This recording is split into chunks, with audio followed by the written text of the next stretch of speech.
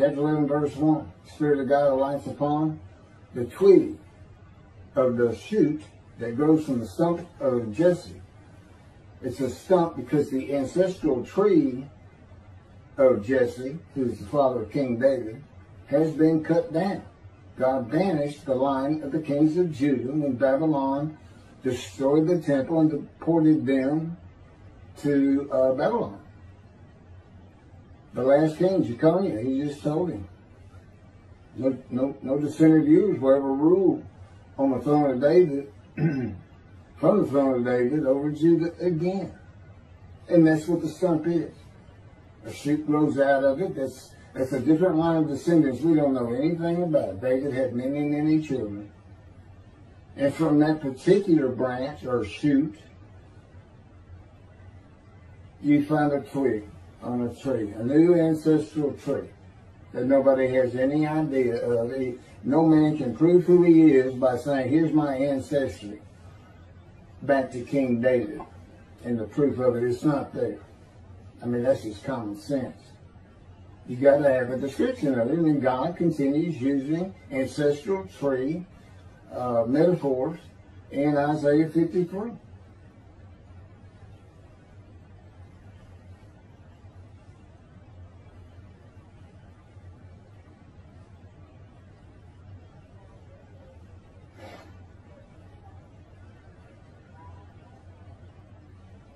This is prophetic. Isaiah prophetically refers to the stump of Jesse, father of King David, as an announcement of the ending of the line of the kings of Judah.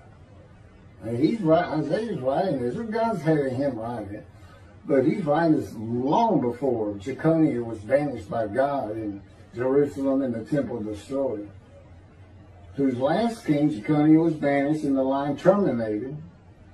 The line of the kings of Judah is the ancestral tree of David, forbidden to ever rule in Judah and Jerusalem. The tree fell, leaving a stump.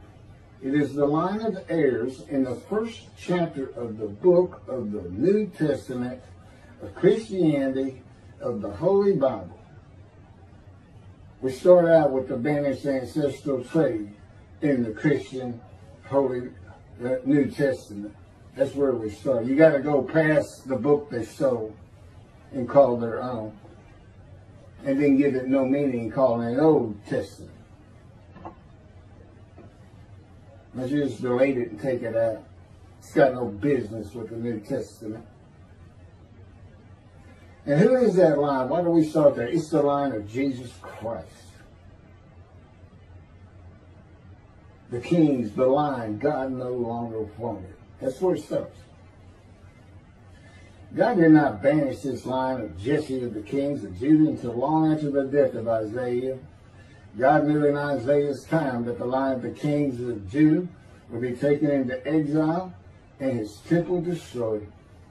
That he would end that line, leaving just the stump of Jesse for his anointed one to be raised from. Jesse, Jesus, could not fulfill the book of Isaiah, not for the reason that his line had been banished, but simply because he doesn't come from the stump.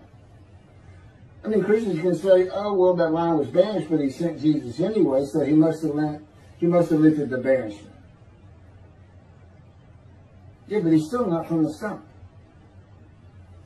And he's certainly not described in Isaiah 53.